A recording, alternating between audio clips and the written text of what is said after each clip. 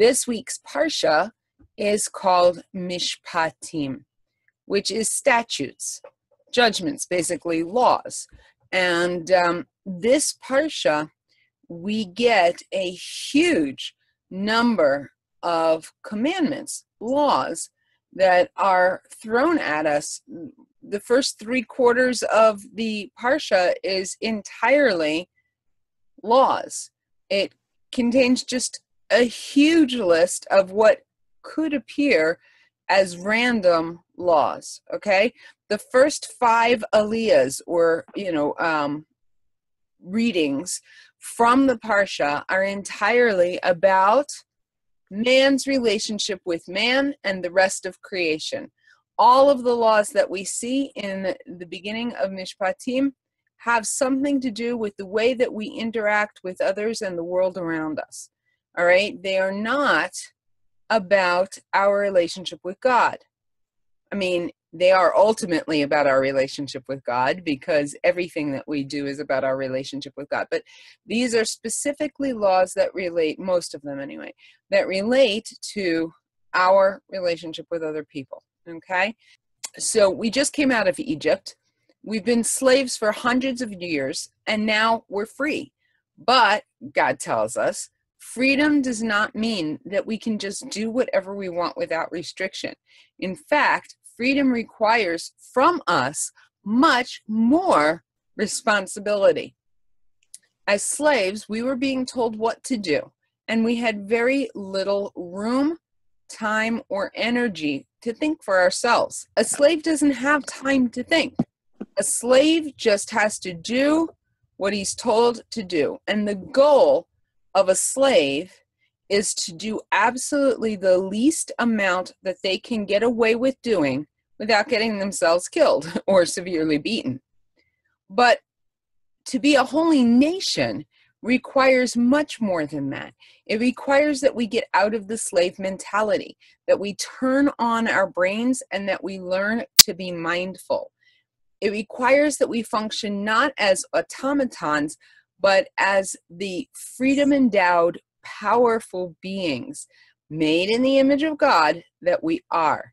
In fact, the thing that slavery does best is that it forces us to forget who we really are. When we are slaves, we don't have time to think, we just do, and we forget who we really are.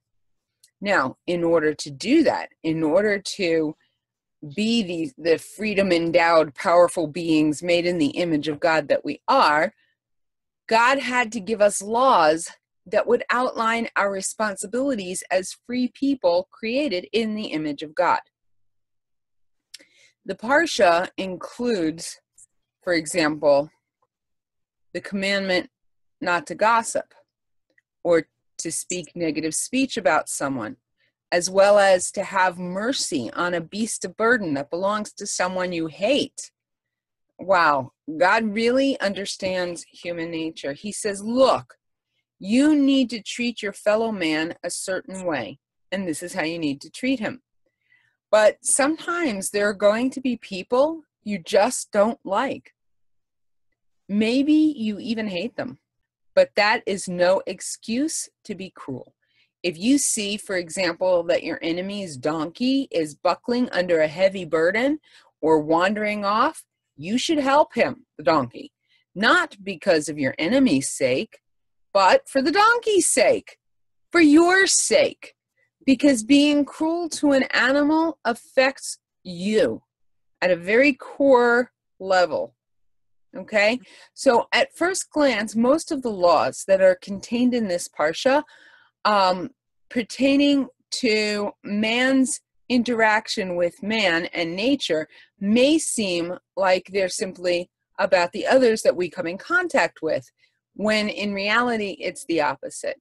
How we interact with our world and with other people, the creatures and others around us, directly affects who we are at our core being, okay?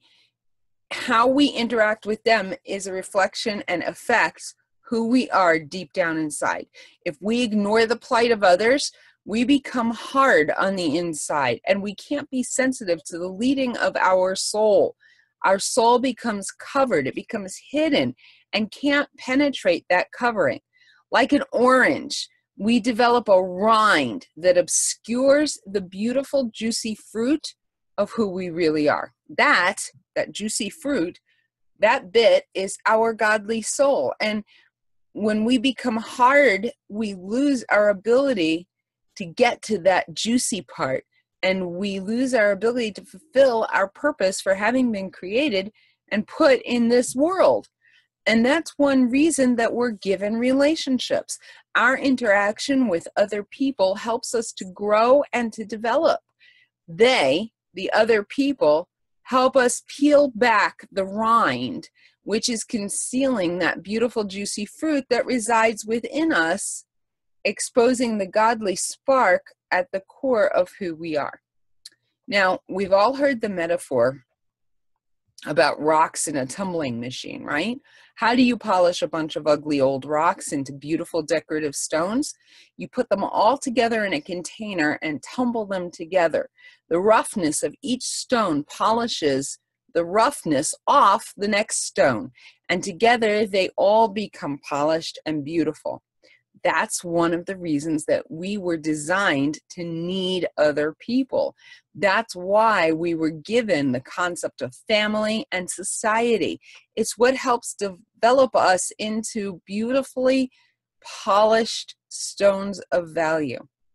Now, as slaves, we didn't have the energy or the emotional space to think about others. All we could think about was surviving from one moment to the next. Each man had to concentrate on himself, getting through the day. There was no room to think about others. There was no room for compassion. And here, the first major set of laws that we receive are all about that overarching theme of compassion. And that is actually the hallmark of what it means to be a Jew, that he acts with compassion. So here in this week's Parsha, we're told, for example, that even slaves are not slaves forever. There's supposed to be a limit to their indenture. That if a person causes injury or damage to another, he's to compensate him for it. That if a man is asked to watch over something for his neighbor, he has a responsibility to keep it safe.